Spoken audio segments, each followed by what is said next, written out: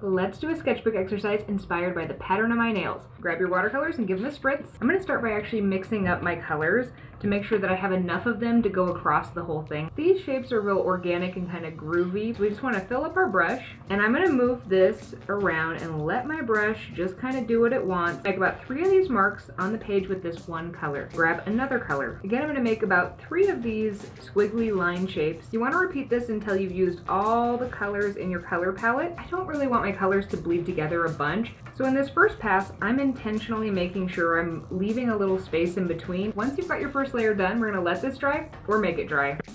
We're gonna come in for a second pass. We're kind of filling in the gaps like a really organic puzzle. My goal is to fill in all the white space on this, but if you want to, you could leave a little there. Again, let it dry or make it dry.